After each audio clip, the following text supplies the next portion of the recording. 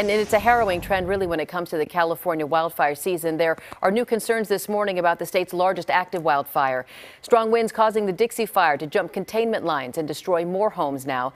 We'll bring in KTVU's Alyssa Harrington. You're in the newsroom tracking the rapid growth of this huge wildfire, Alyssa. That's right. You know, we just got an update from Cal Fire. The Dixie Fire grew 50,000 acres overnight. It has now burned more than 322,000 acres. Now, Cal Fire says that crews are dealing with extreme fire behavior. Low humidity and strong wind allowed this fire to explode in size. Firefighters are again up against red flag conditions today. The wind pushed flames over containment lines. That's how the fire spread into the town of Greenville. Thousands of firefighters are battling this on the ground, and they're also using air resources. The focus today is containing a fire perimeter. We had reports of a few different spots where embers got across our containment lines, and those have just grown and grown over the last couple of days. And then when you add in the red flag warning conditions that presented themselves today for us, it really the fire really made some runs. I want to show you some video from the town of Greenville. Greenville is on the east side of the fire.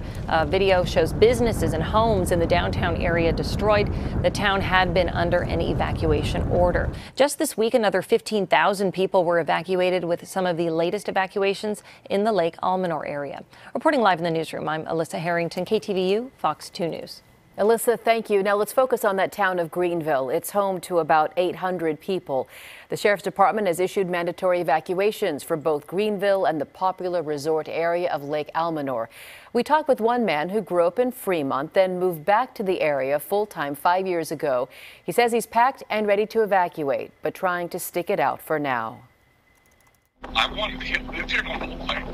I just got back here almost 5 years ago. This is where my family's from. This is where my family came to it when they came to America, and this is where I want to be.